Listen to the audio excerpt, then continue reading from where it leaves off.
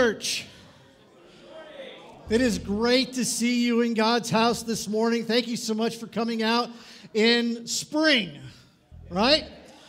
Spring in Wisconsin. We love it. You know, we got more snow today than we've gotten all winter. No, probably not. But anyway, so glad to have you here. Thank you for braving the snow, coming out and being with us this morning. If you're visiting with us, we are so honored that you're here.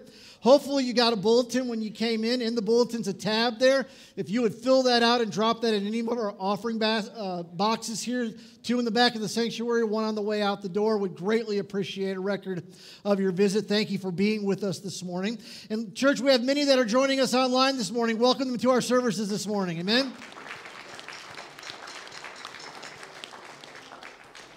Amen. Amen. Well, obviously, you know what's coming up at the end of the week. Easter is coming. And so we have some special things going on that you need to be made aware of. First of all, Friday evening, 6:30, going to be a very special Good Friday service. You're not going to want to miss it. It's going to be very special. And so I encourage you to come, bring a friend, invite them to come out there. And then on Easter, we have not one, but how many services?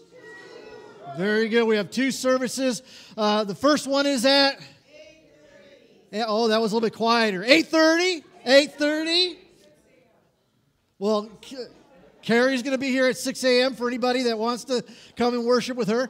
8:30, and then 10:30 will be our second service there. So plan on coming out. Invite a friend. Bring a friend with you. If you have not had the opportunity to hand out one of these cards, we still have some sitting on the desk out there.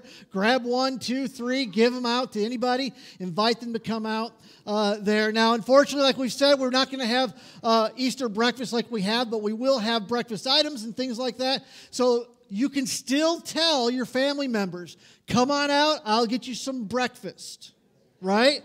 And we'll have great breakfast food here, coffee for sure, donuts for sure, stuff like that. Invite them out for that. Tell them you're paying. Right? And then bring them out and we'll have a great day. But we're so excited for all that. So that's what's coming up this week. So make sure that you're prepared for that. And many other things in your bulletin. So I hope that you have a bulletin so you can be aware of all the things that are coming up here in the near future. So great to see you this morning and be in God's house. Will you stand with me as we unite our hearts to worship God in His house today? Father God, we love you. We praise you. We thank you for your goodness. I thank you for everyone who is able to be with us and those that are able to join us online. Now, Father, I ask that you would move in this time, move in this moment as we worship you in song. Lord, your word promises that you inhabit the praises of your people. And Lord, as we open your word to preach it today, Lord, to look at what it has for us, I pray, Holy Spirit, that you would move and have freedom to work in the hearts of your people today. Father God, bless this day and all that we do for your honor and glory. In Jesus' name, amen. I'll fly away, oh glory, I'll fly away. Where I die, hallelujah, by and by, I'll fly away.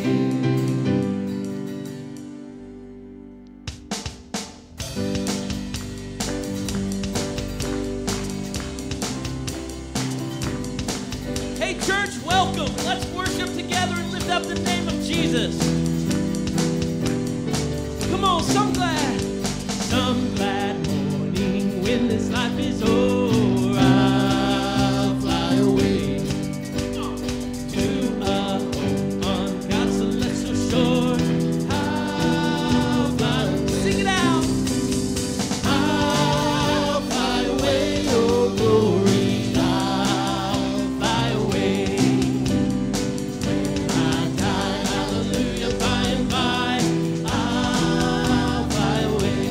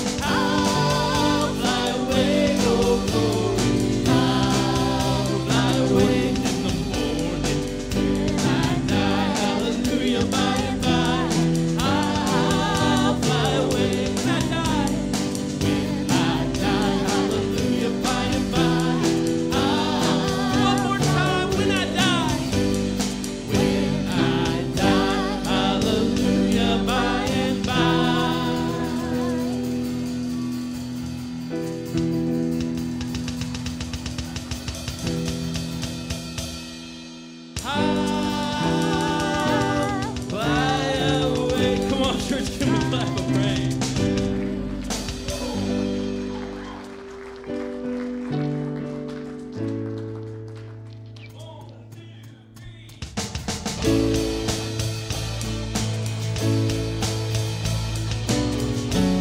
Hey, church, would you help us out this morning? You put those hands together. Come on.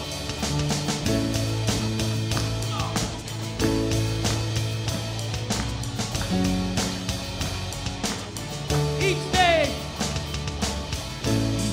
I rise, I fix my eyes on your promises over and over, that I am loved no matter what, and you are enough.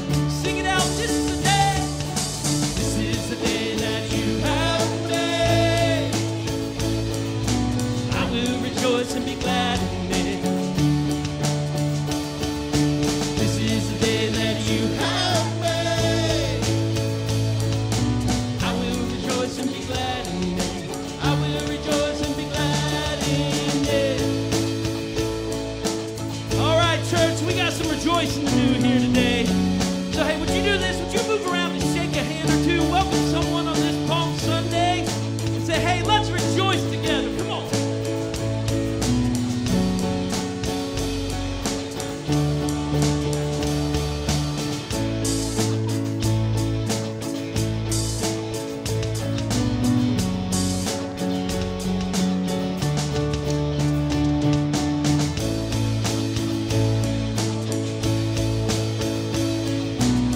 Come on now, let's sing this out. My joy and my rest. My joy and my rest. Do not depend on my circumstance or how I'm feeling. That's right. Seasons they change. We bend, we break. Molded and remade over and over. Come on now. This is the day that you have made. Yeah. I will rejoice and be glad in it. This is the day that you have made. Yeah. I will rejoice and be glad in it. I will rejoice and be glad in it.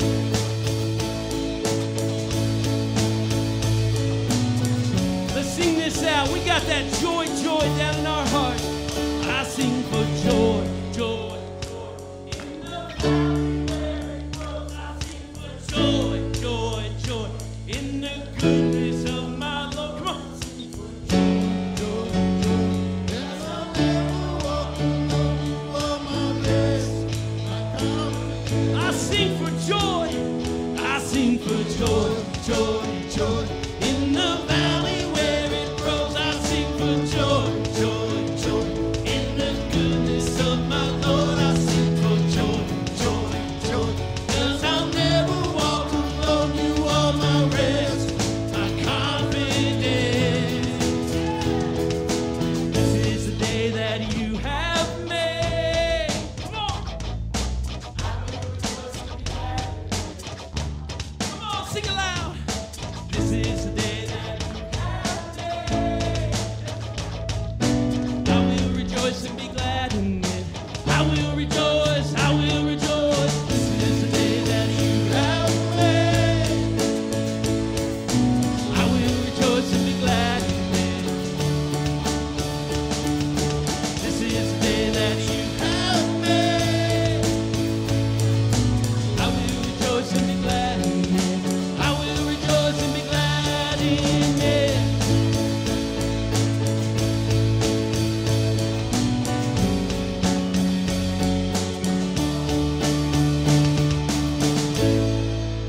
Amen. Yeah. Oh, church. Man, we are privileged. We are blessed. We, as the children of God, as his heirs and co-heirs, as his friends, the scripture says that we are friends of the Most High God. And how does that happen? We get to be friends with God.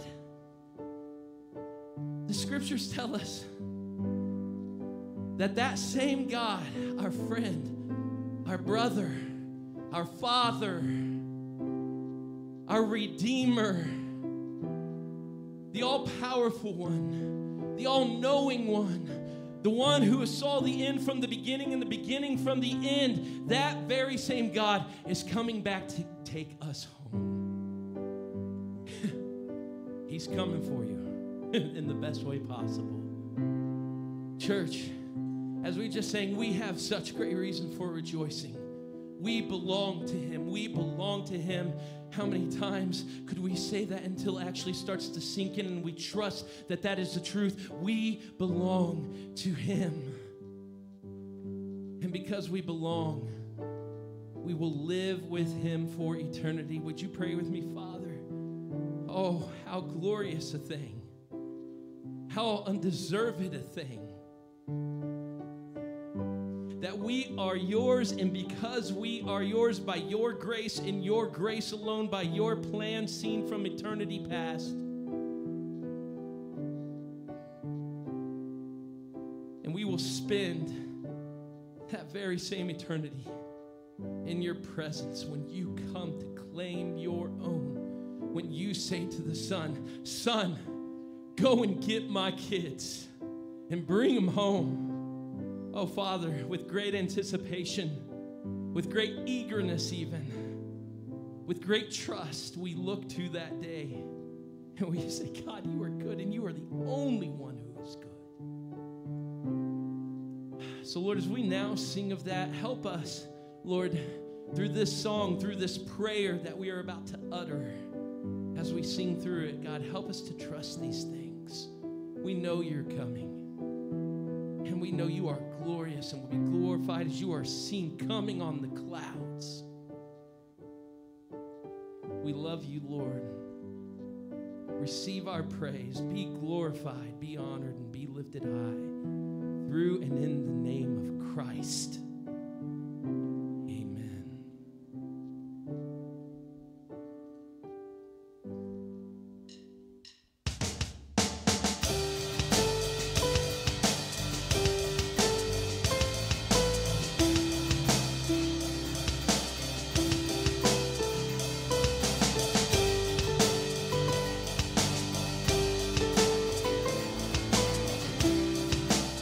Sing it out. He's coming on the clouds.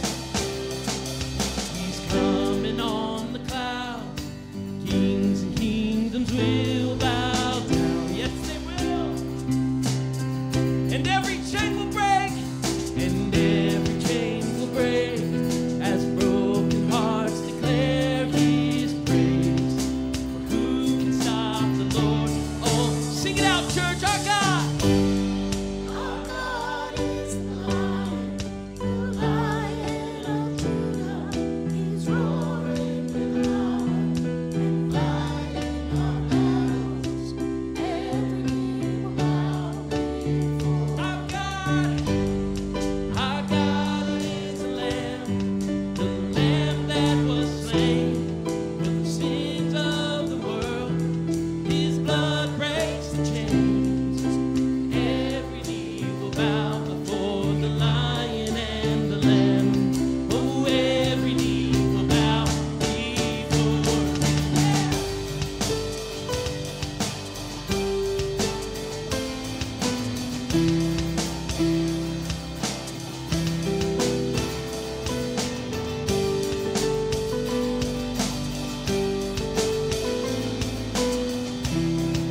Open up those gates, sing it out with me.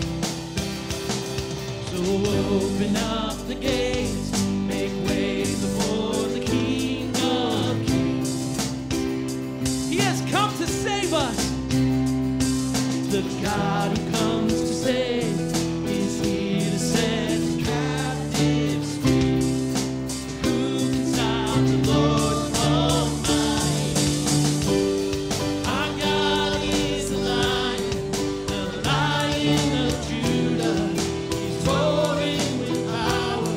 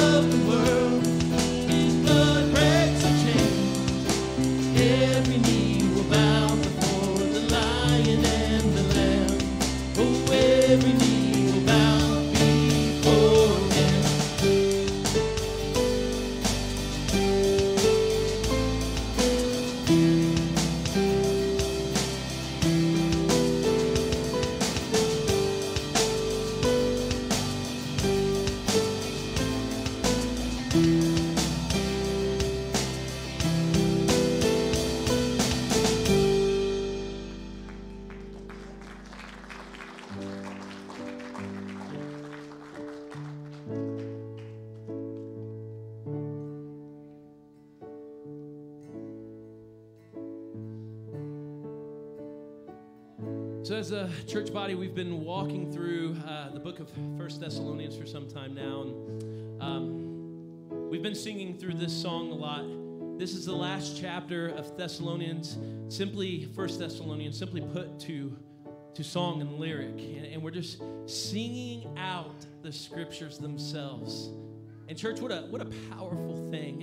It's one thing to proclaim these truths, that God, that Jesus is the lion and he's the lamb and he's coming back on the clouds for us. But what power there is to sing out the word, the very words of God, his heart revealed to man, to sing these truths and to believe them with absolute assurance. I want to encourage you as we go into this song and as we lift these truths up, these truths of Scripture that we're simply reiterating back to God, his word, him receiving it back, that you'd focus on these things that Paul walks us through, these simple directions for life. And the Scriptures tell us that if we are to walk these things out, that if we are to walk in his statutes, the Scriptures tell us that we will live a blessed life, that others around us will live a blessed life, that we will walk closely with the Lord, and that he will have drawn near to us if we write these statutes on the tablet of our heart, as it says in Proverbs. So church, as we sing these words out now, let's do that. Let's be intentional to let these be words that are true of our lives. Not for us, not for our glory, but for his glory.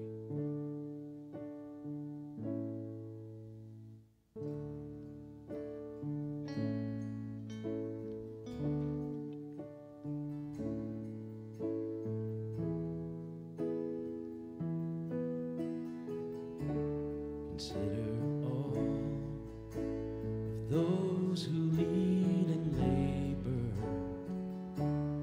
and let peace rest deep within. Encourage all your brothers and your sisters, and help them learn discipline. Stop trying to get even. Do good to everyone. Don't quench the Holy Spirit. It's the will of the Son. Comfort the discouraged.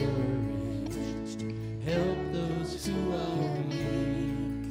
Be patient with each other. And listen without speech. And rejoice.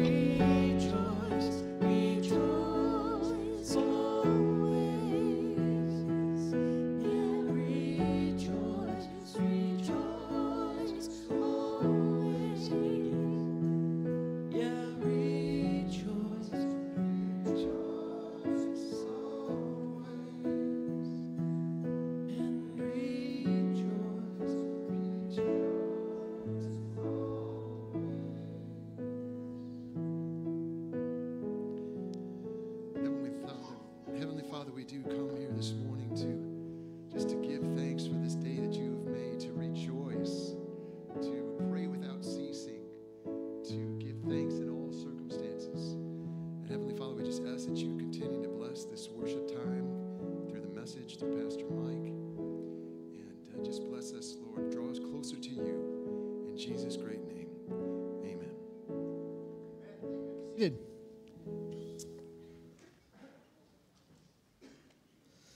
Would you agree this morning that we serve an amazing, great God?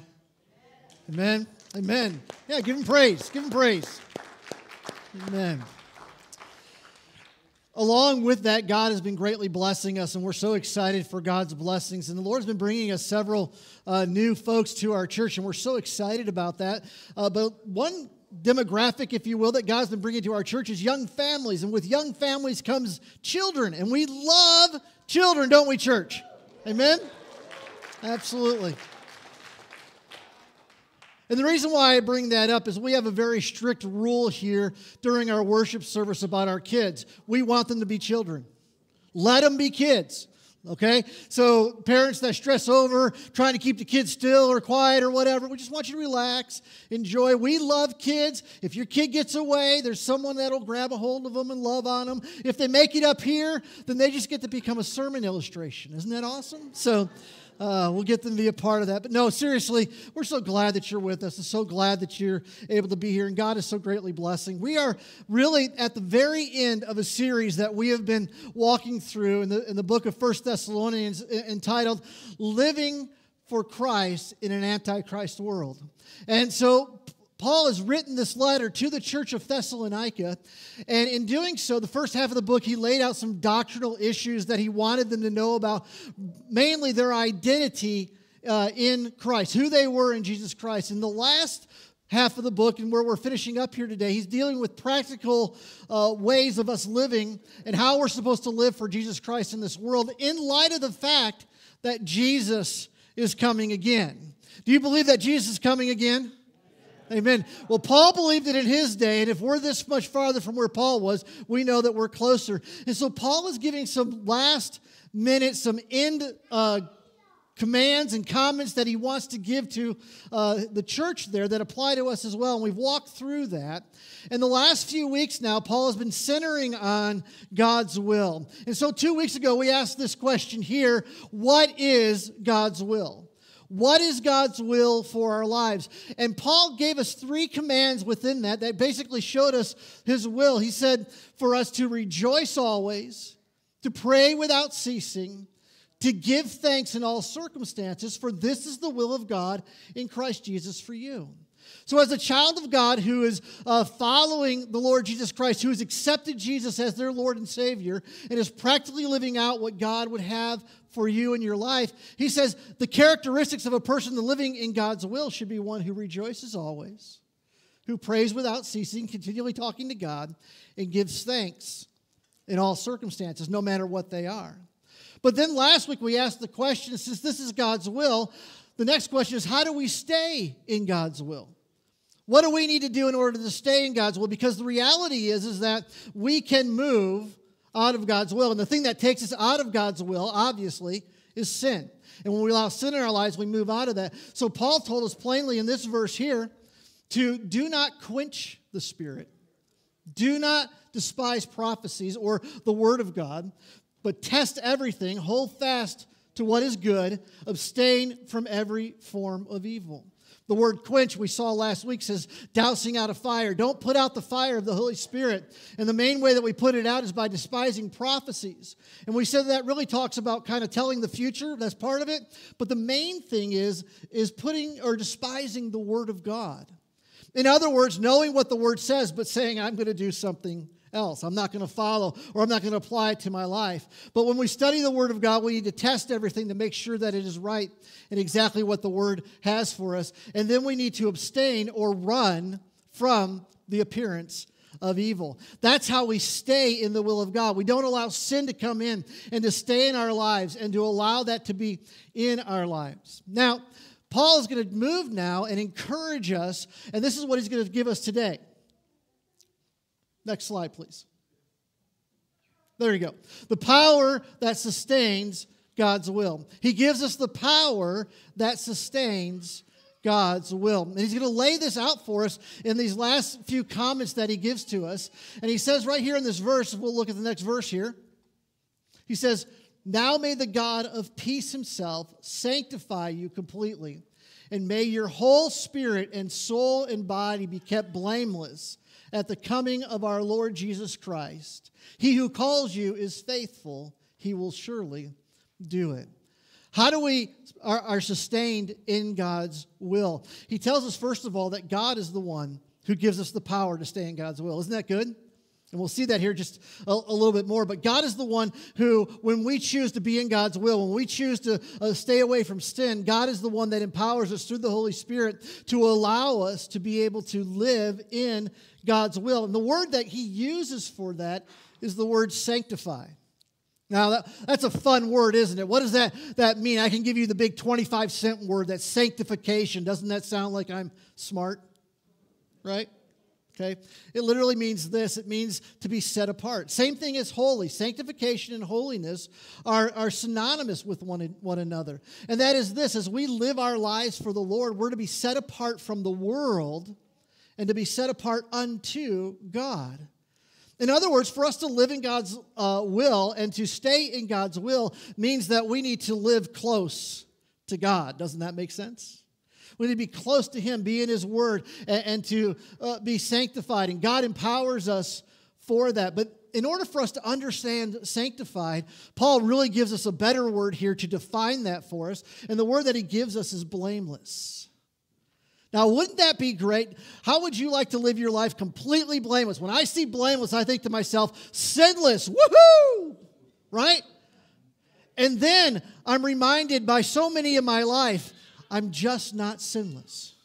And I wish I was. I wish the second we accepted Christ as our Lord and Savior that we were sinless. But the word blameless there doesn't mean sinless, unfortunately. Because, boy, wouldn't life be great if after, you got saved, you never sinned again, right? The only problem with that is the sin of pride. right? Because if I could go without sinning, I'm going to be prideful about it, right? And then I'm sinning all over again. It's not the fact that we're sinless. It's the fact that we keep short accounts with God. Or the idea is that when sin comes in and the Holy Spirit convicts us, He convicts us so that we get ourselves right, or we take our sins to God, asking forgiveness of our sin and repenting of our sin. And then living our lives by the power of the Holy Spirit to live according to the principles of the Word of God. I love how Paul does this, because Paul says, not only are we to be blameless, but look what he says here. He says, I want you to be completely, that you may, your whole spirit and soul and body be kept blameless. Isn't that, do you realize that we are three parts, body, soul, and spirit? And the reality is that Paul says that through the power of the Holy Spirit, we can live sanctified or blameless in every area of our life. We can live blamelessly in our soul, which is our mind, the way that we think. We can live blamelessly in our body by not choosing to do the sins that are out there. And we can live blamelessly in our spirit by us communicating and walking with God in a regular basis. And so Paul says here in our lives that the greatest thing that God wants for us to live is to live sanctified, to live blamelessly in this world. Now, why is this so important? This is God's will. Why is God so big on this in our lives? Well, it goes on to say this, to live blameless at the coming of our Lord Jesus Christ. At the coming of our Lord Jesus Christ. In other words, Paul says, this is how Jesus should find you as a child of God when He returns. God should find you as a child of God, being saved, repenting of your sin, accepting Him as Lord and Savior of your life. That's how Jesus should find you when He comes. But then He also should find you living sanctified. And what's that? Blameless, as we saw the definition, or, can I put it this way, rejoicing always. Praying without ceasing. Giving thanks in all circumstances. Ensuring that you're not allowing sin in your life so you quench the Holy Spirit. Listening and applying God's Word to your life on a regular basis, testing it to make sure that what you hear in preaching and teaching and all these other ways, that you are making sure that it is the Word of God, that you're living according to the Word of God, and run from all appearances of evil.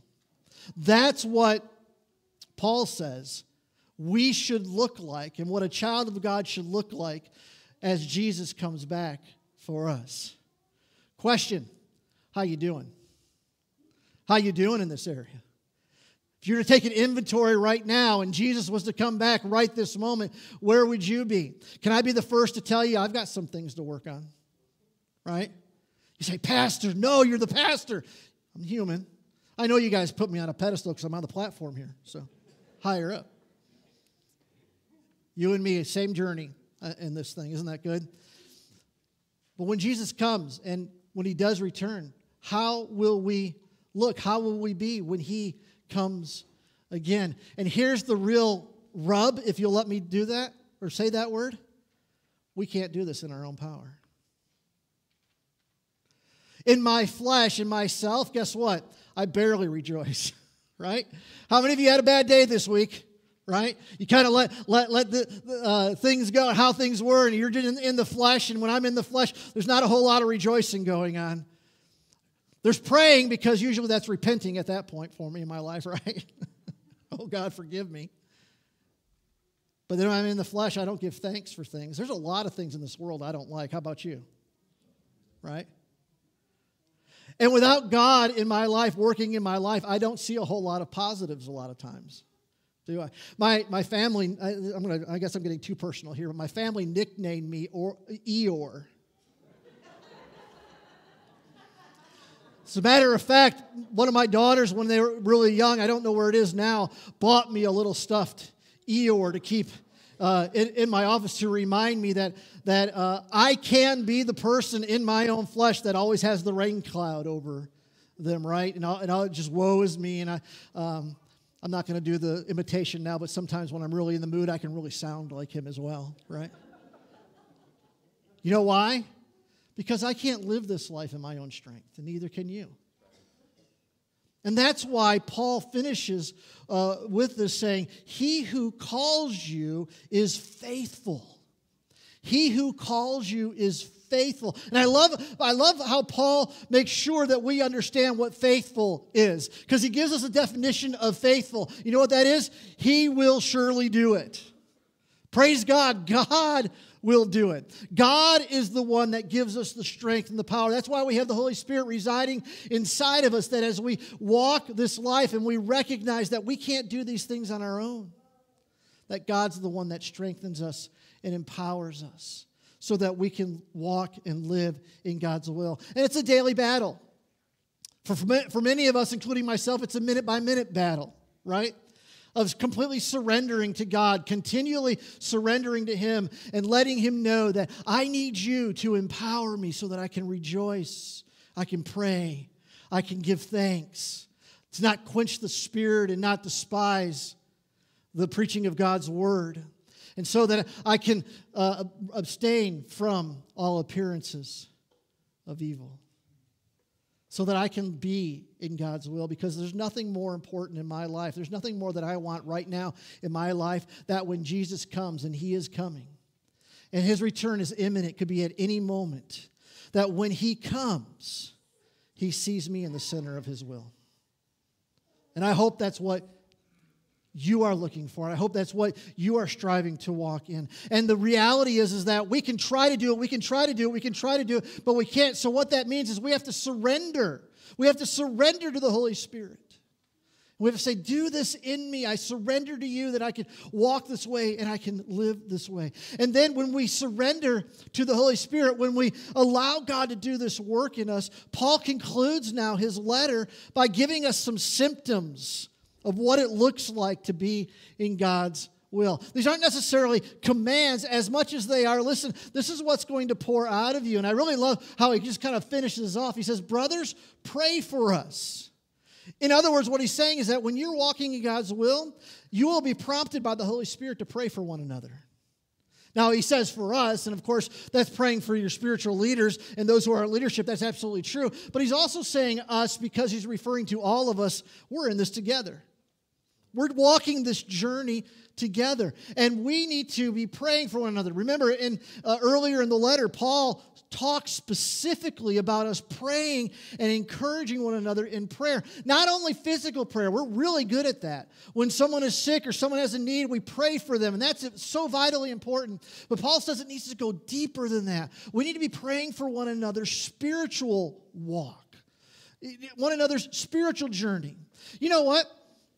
Satan doesn't care if you get healed physically. He doesn't care if you are better after you get sick. But what he doesn't want is he doesn't want you to be spiritually healthy.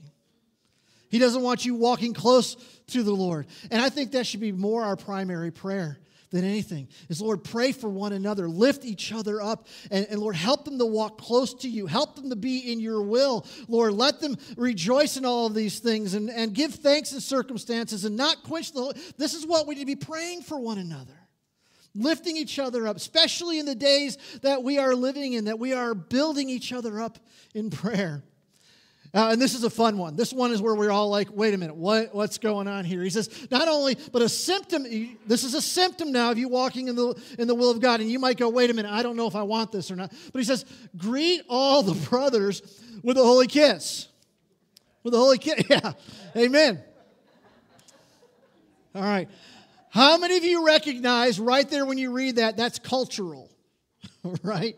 We still have this in our society today. There's other places in the world where a person will greet each other by, a kiss on each cheek like that. That's how they greet each other, but not in Manly, USA, baby, right?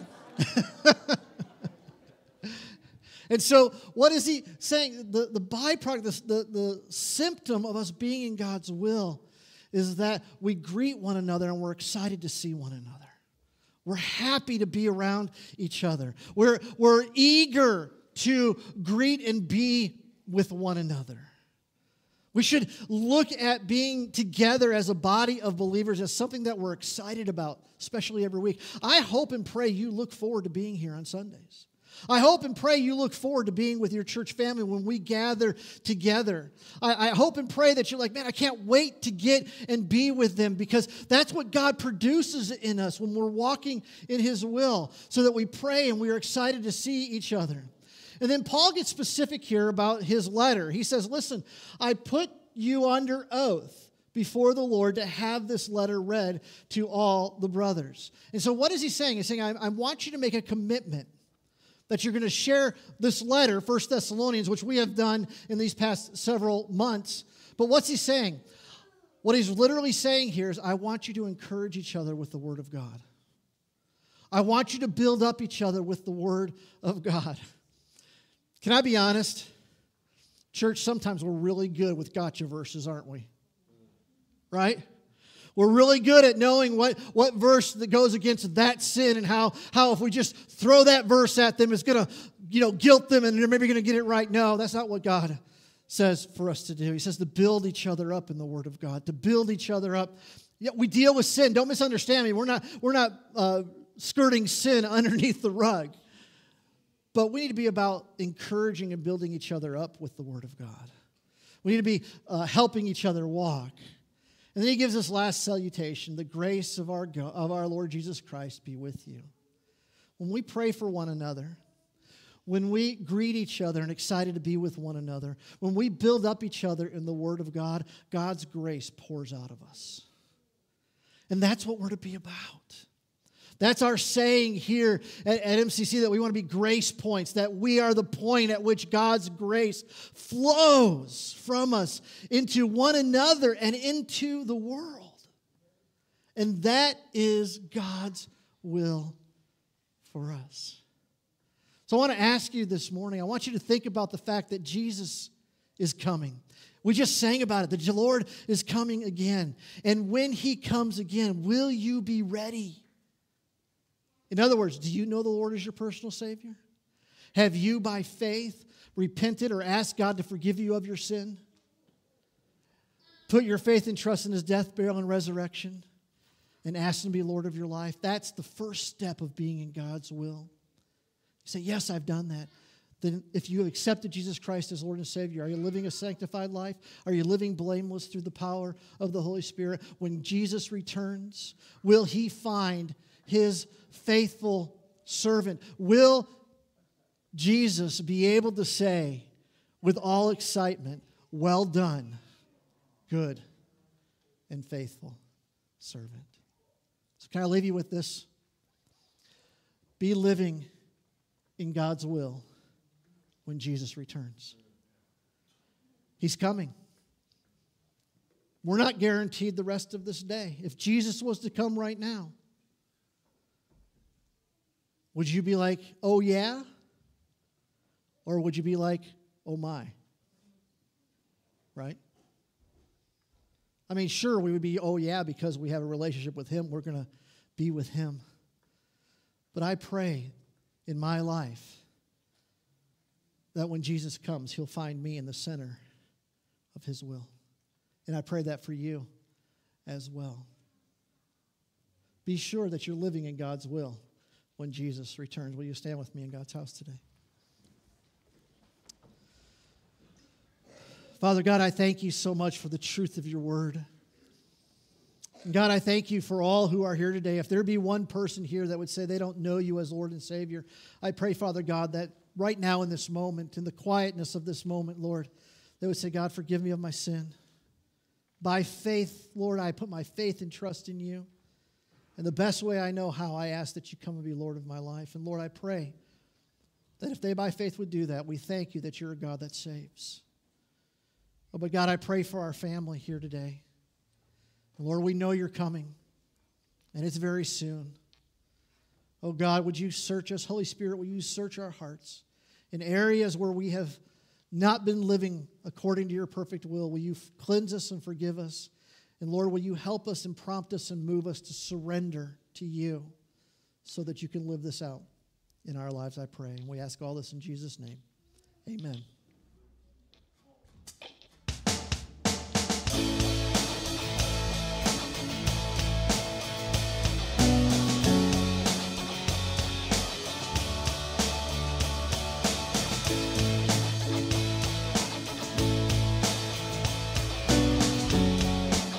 it out, church. Each day I rise. Each day I rise. I fix my eyes on your promises over and over. That I am loved no matter what. And you are enough over and over. This is the day that you have made. I will rejoice and be glad in it. This is the day that you have made. I will rejoice and be glad in it. I will rejoice and be glad in it.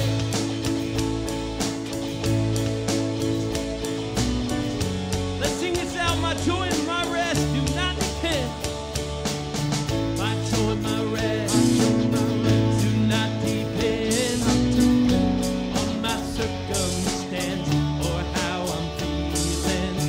Seasons they change, we bend, we break, molded and remade over and over. This is the day that you have made. I will rejoice and be glad in it. This is the day that you have made. I will rejoice and be glad in it. I will rejoice and be glad in it. Come on, church, let's hear you get loud on this one. I'll sing for joy. Let them hear. I sing for joy.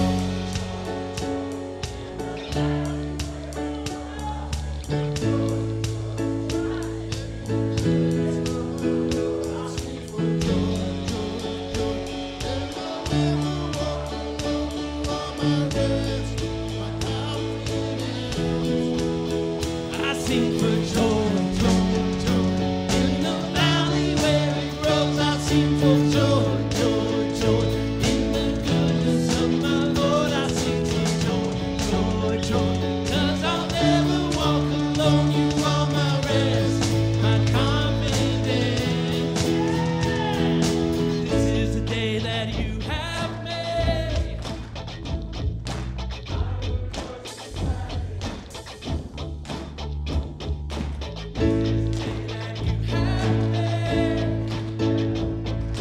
I will rejoice and be glad in it. I will rejoice, I will rejoice. This is the day that you have made. I will rejoice and be glad in it.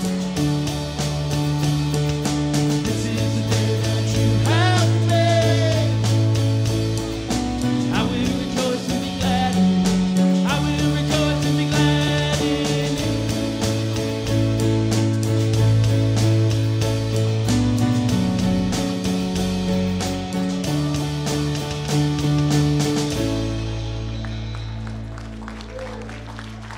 Amen.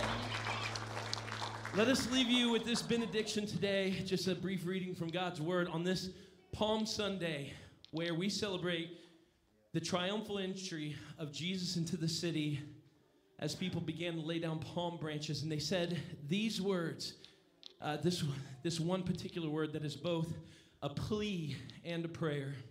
And it's from Matthew 21. During the triumphal entry, the crowd cried, "Hosanna, Hosanna," which means save us. Hosanna to the Son of David. Blessed is he who comes in the name of the Lord. Hosanna in the highest heaven. Church, may God bless you this week as we enter into Resurrection Sunday and remember that the Lord has died for a people unworthy of his death.